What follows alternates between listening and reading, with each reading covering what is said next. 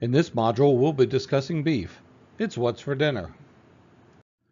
The objectives for this module are: identify the primal, subprimal, and fabricated cuts of beef, describe and perform basic butchery procedures, explain appropriate cooking methods for different cuts of beef, and apply appropriate cooking methods to several common cuts of beef.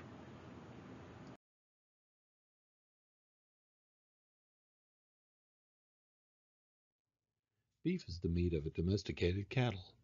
Although Americans are consuming less beef today than we once did, we still consume far more beef than any other meat. As you can see from the survey from 2016, the United States consumed roughly about 25.9 kilograms per person. Beef's flavor stands up to almost any sauce or seasoning, which is one of the reasons why it's so popular. Beef is the third most widely consumed meat in the world, accounting for about 21% of meat production worldwide, after pork and poultry at 40 and 34%, respectively. So let's discuss some of the bovine terminology.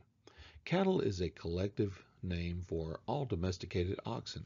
Cattle are classified as follows: steer, a male bovine or bull that has been castrated before reaching sexual maturity and is primarily used for beef. Cow, a female mature bovine that has given birth to at least one or two calves and is most often seen in the dairy industry. Heifer, a female bovine, often immature but beyond the calf stage, less than 1 to 2 years of age that has never been calved. And bull is a mature, intact, testicles preserved and not removed, male bovine used for breeding purposes. It's a misconception that when we talk about beef, we talk about cow. In most cases, when we talk about beef, we're talking about steer. Some of the most common beef cattle that are used for the beef industry, the most common and the most popular these days is the Black Angus. It's the most common breed of cattle in the United States and in Canada and most of South America. Carcass characteristics, which are marketed as yielding well marbled flavored beef. And it came to the U.S. in the 19th century and gained a footing in Kansas area and became very popular in Kansas due to the shipping on railroad hubs. The Charolais, no other breed has impacted the North American beef industry so significantly. Came to widespread use in the United States cattle industry at the time when producers were seeking larger framed, heavier cattle than the traditional British cattle breeds. Hereford. Originating in England, Herefords became very popular in the United States for their early maturity and fattening ability. Dark red to red yellow in color with a white face, Herefords are known for their longevity and for being docile. The Texas Longhorn is an end product of survival of the fittest. It's an offshoot of the Spanish Andalusian brought by Spanish colonists and the native northern Central American cattle. Known for its characteristic horns, which can extend to over 6 feet across. In some of the more northern latitudes and some of the higher altitudes, you'll find the Highlands cattle. With longhorns and a double coat, Highlands require little in the way of shelter, feed supplements, or expensive grains to achieve and maintain good condition and fitness. Cold weather and snow have little effect on them. Highland beef is meat that is lean, well marbled, and flavorful, with little outside waist fat. Probably one of the most iconic cattle is the Holstein.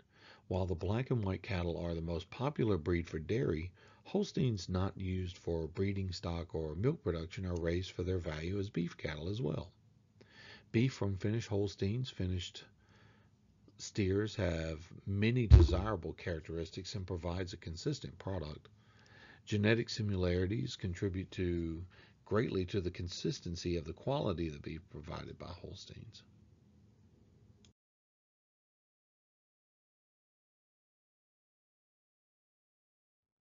So what is meant by the term primal cut? After the steer is slaughtered, the carcass is cut into 4 pieces called quarters for easily handling. This is done by first splitting the carcass down the backbone into two bilateral halves called sides of beef. Each half is divided into the forequarter or the front position and the hindquarter or the rear position by cutting along the natural curvature between the 12th and 13th ribs. The quartered carcass is then further reduced into primal cuts and subprimal and fabricated cuts.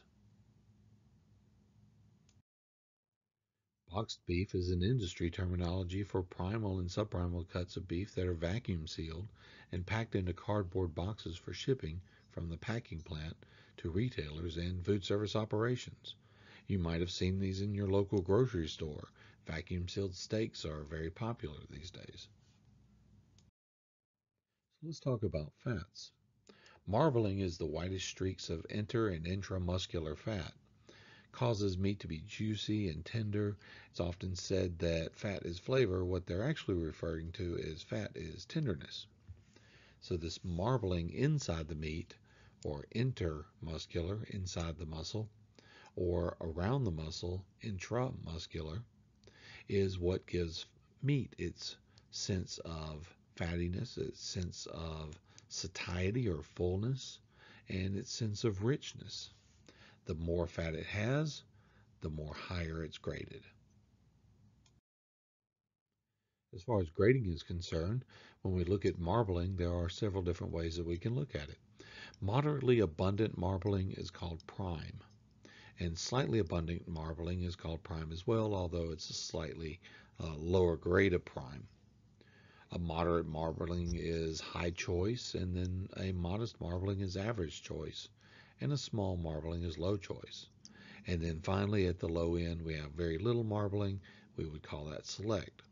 A good way to remember this is prime is obviously the number one. We always want prime. But if we can't get prime, we'll choose choice. And if we can't get choice, we'll get selected select. Another type of fat is called subcutaneous. Subcutaneous fat is exterior fat, the fat layer between the hide and the muscles. This is usually trimmed down to 1/4 inch during butchering. This fat is also really good for rendering for tallow or beef fat. The forequarter consists of four primal cuts: the chuck, the brisket and shank, the rib, and the short plate. The forequarter represents approximately 55% of the carcass weight. The animal's shoulder. It accounts for approximately 28% of the carcass weight. It contains a portion of the backbone, 5 rib bones, and portions of the blade and arm bones. Because an animal consistently uses its shoulder muscles, chuck contains a high percentage of connective material and is quite tough. This cut of beef is, however, one of the most flavorful and least costly. The primal chuck is used less frequently than other primal cuts in food service operations. If cooked whole, the chuck is difficult to cut or carve because of the large number of bones and relatively small muscle groups that travel in different directions. When fabricating their own meats, chefs often purchase beef chuck as a chuck square cut, which is a two-piece cut. The smaller of the two pieces, both of which are shown here, is referred to as a shoulder clod or a shoulder. The primal chuck produces several fabricated cuts: cross rib pot roast, chuck rib shorts, cubed or tenderized steaks, stew meat and ground chuck used to make hamburgers, meatloaf, and related items. Because chuck meat is less tender, these fabricated cuts usually benefit from moist heat cooking methods or combination cooking methods such as stewing and braising. There are exceptions, however. The beef industry is developing new products from affordable and underutilized cuts of meat. The shoulder top blade cut of the shoulder clod of the chuck can be cut into blade steaks known as flat iron. This cut is gaining popularity as an alternative and less costly steak suitable for dry cooking methods. The shoulder clod is a popular cut for traditional barbecue as well. The slow cooking of the barbecue method tenderizes the tough cut of meat. The brisket and shank are located beneath the primal chuck of the front half of the carcass. Together they form a single primal that accounts for approximately 8% of the carcass weight. This primal consists of the steer's breast or brisket, which contains the ribs and breastbone, and the arm or foreshank, which contain the shank meat and bone. The rib and breastbone are always removed from the brisket before cooking. The boneless brisket is very tough and consists of substantial percentage of fat, both intramuscular and subcutaneous. It is well suited for moist heat and combination cooking methods such as simmering or braising. It's often pickled or corned to produce corned beef brisket, or cured and peppered to make pastrami. Beef foreshanks are very flavorful and high in collagen. Because collagen converts to gelatin when cooking using moist heat, foreshanks are excellent for making soups and stocks. Ground shank meat is often used to help clarify or flavor consommes because its high rich flavor and high collagen content. Marrow, the soft tissue in the center of the foreshanks and hindshank bones, is considered a delicacy when cooked and added to sauces or spread on toast. The hindshank is the animal's leg, and the term shank generally is used to refer to either the foreshank or the hindshank.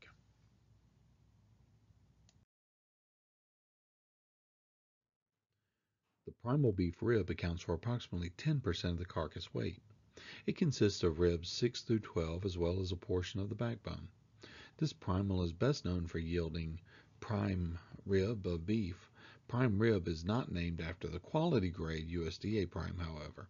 Rather, its name reflects the fact that it is constituted by the majority of the primal cut.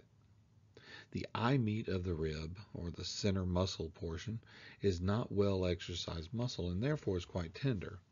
The eye meat also contains large amounts of marbling compared to the rest of the carcass and produces rich, full-flavored roasts and steaks. Rib roasts are available in a variety of styles. The oven-ready rib roast contains rib bones, the short feather bones, and a thick layer of fat called the fat cap. The export-style rib roast contains only rib bones and a thin layer of fat. The beef ribeye is boneless. The ribeye can be cut into boneless ribeye steaks. The rib bones are then separated from the ribeye meat and are quite meaty and flavorful and can be served as barbecued beef ribs. The end of the rib bones that are trimmed off of the primal rib to produce the rib roast are known as beef short ribs.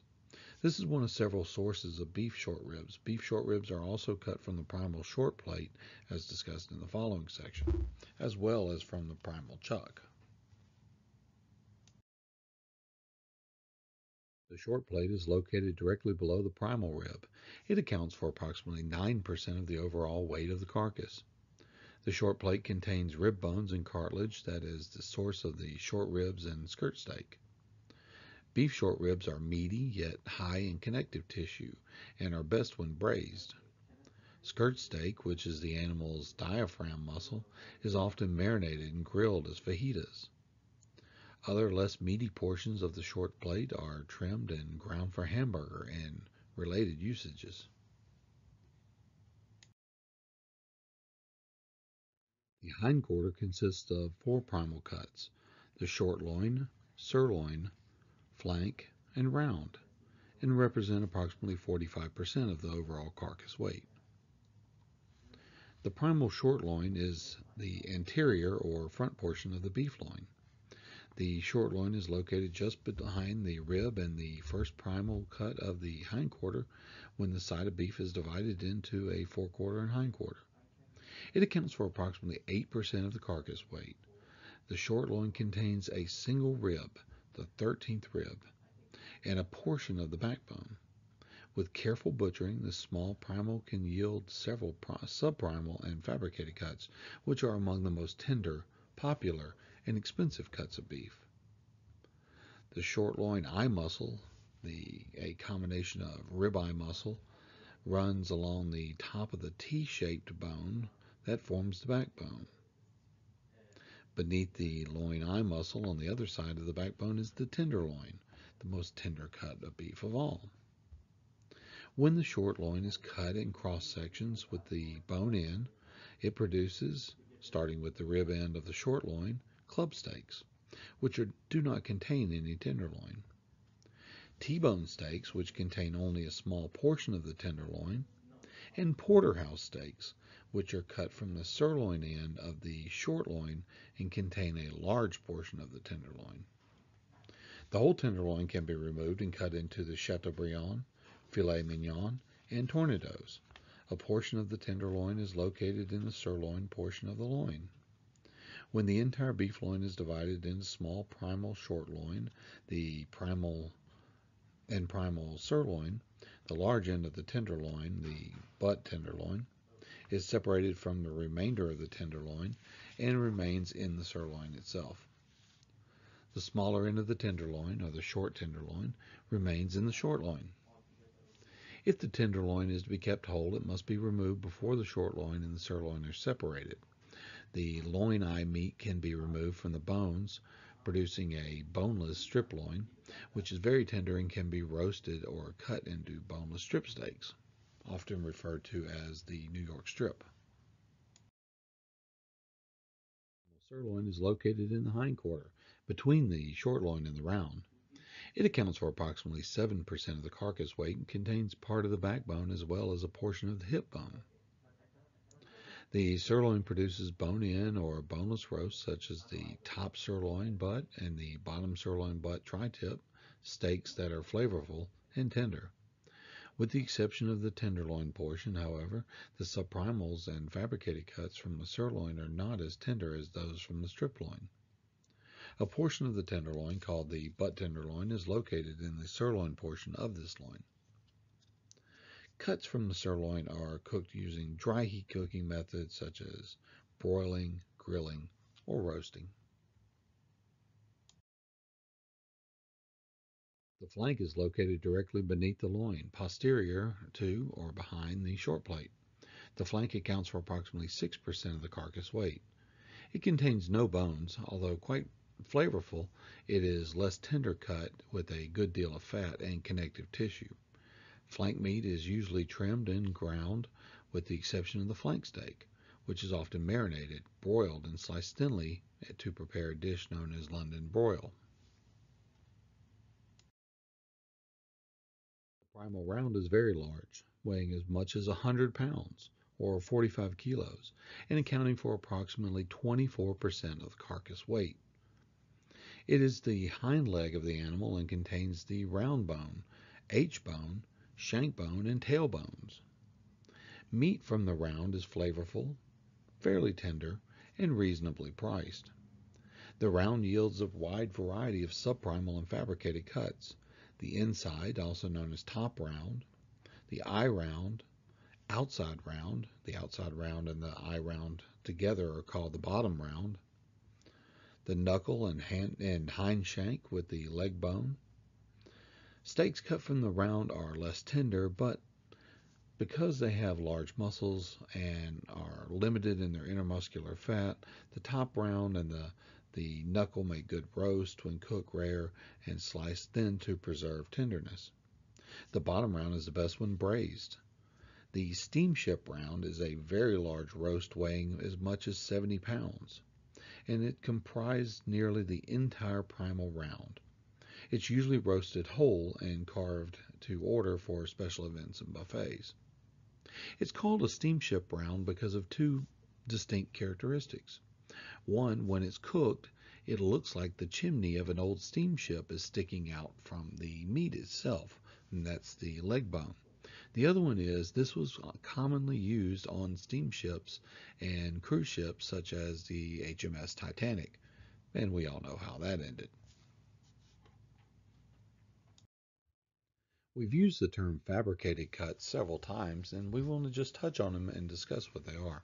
These are individual portions of meat cut from the subprimals. So when we think about it, we go from the whole carcass to the half or split down the backbone, to the quarters, to the primals, to the subprimals, and then finally to the fabricated cuts. The fabricated cuts are what you would see on your plate when you send it out to a customer. These include things such as roasts, steaks, and chops. Here you can see some of the most popular steaks from the various different parts of the animal.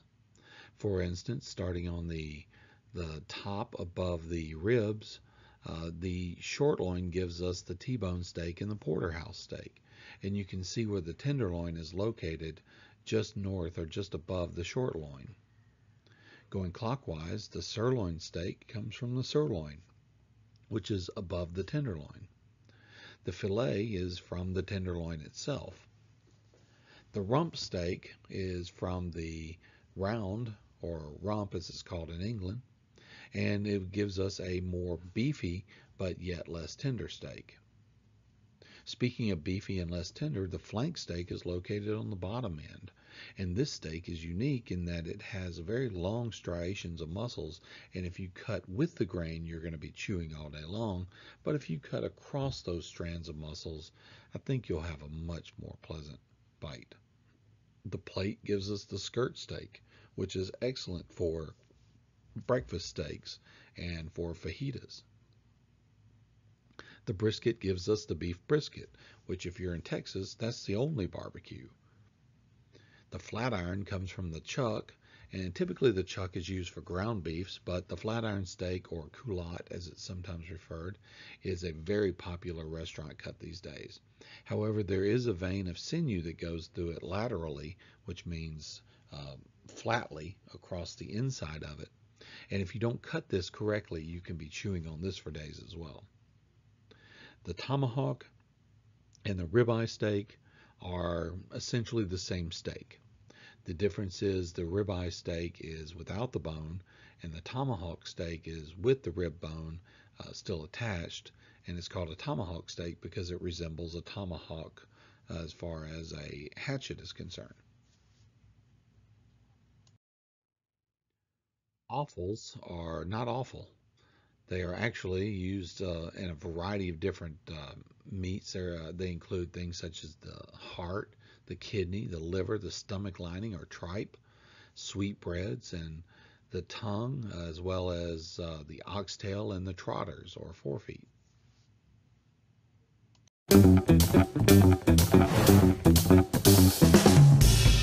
Welcome to Steak 101.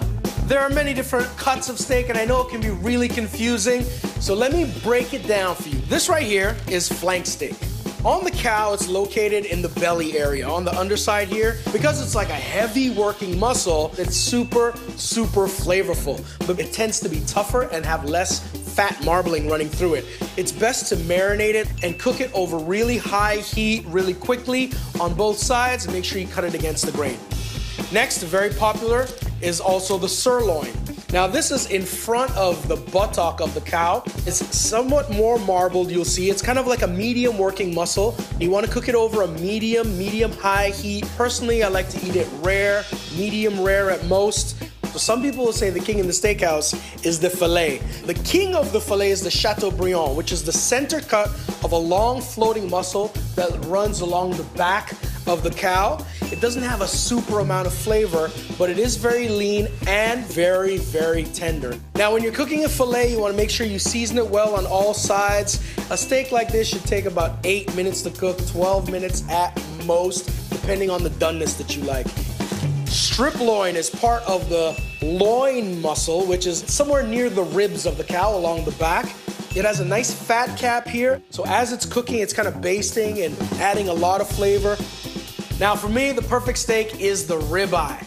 And it has, as you can see, a good amount of marbling. That fat is gonna help in melting and flavoring all this meat. As they say, fat is flavor. And if you're looking for an economical version of this right here, I would say, go to your sirloin. Steak 101. Right, the guide to cooking a perfect steak. Hot pan. The secret here is to make sure that we literally sear the steak and not boil it. Season it first. Beautifully done. Get some nice large grains of pepper, so you've got a nice bit of heat. Mop up all that seasoning and sort of push in. The four most important part is to make sure you take them out of the fridge 20 minutes before you actually start cooking them. Cooking a steak that's stone cold in the centre, you have to overcook it on the outside. Pan's just started smoking, touch of oil in, roll that round, and then just lay the steaks away, always away from you, and let the pan do the work. That's the kind of noise you want to hear in the pan every time. That nice sear. Again, pair of tongs, turn it over very carefully. Literally 30 seconds in the pan, you can see the colour. Beautiful. That layer of fat on the back of the sirloin, you want to render that down as well. That's it there. So hit that into the pan.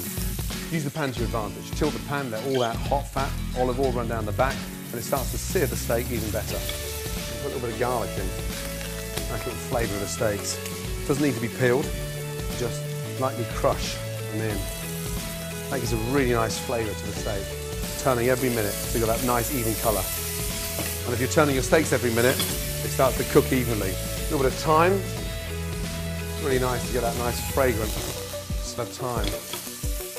A touch more. I quite like my steaks rare, so rare's here, opposite the palm, at the top. Medium is there, and well done is at the top of your wrist. And now, I'm going to start off with my butter. Little knobs of butter. This is where the steak starts to take on a completely different flavour. Tilt the pan, then just baste the steaks. That fried thyme, that garlic. Nothing's burning, and that's why we started off with olive oil. Get the garlic, you sort of brush the garlic over. Off with the gas, take them out. Beautiful. Let them rest. And then from there, slice. Rare, going on to medium rare.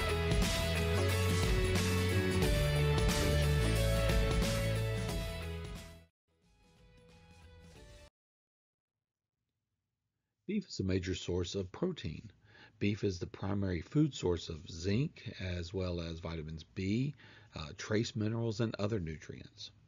As a matter of fact, the only non-occurring in nature vitamin B that you cannot get from any other source but meat, or in particular red meat, is vitamin B12, which is one of the reasons why, as a vegetarian, if you are a vegetarian or a vegan, you have to take vitamin B12 supplements because you're not getting it at any other source.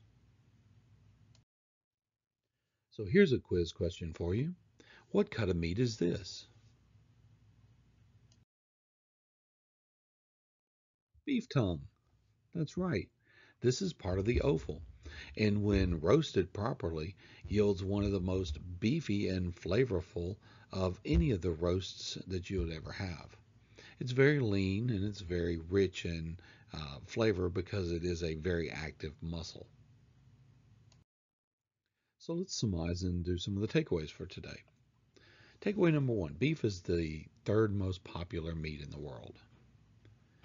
Beef consumption in the United States is high, but not as high as in Uruguay and Argentina, South America, and in Japan. While its meat has many excellent qualities, Black Angus cattle is most popular in the United States thanks to an aggressive marketing campaign. Beef is broken down first into primals such as chuck, rib, and etc., and into subprimals like roasts, and finally into retail cuts, which are smaller roasts, steaks, and chops. Most animal butchery is done through the process called seam butchery, where the butcher follows the seams or natural separations in between muscle groups. Offals are not awful. Some of the most flavorful cuts come from these varieties of meats.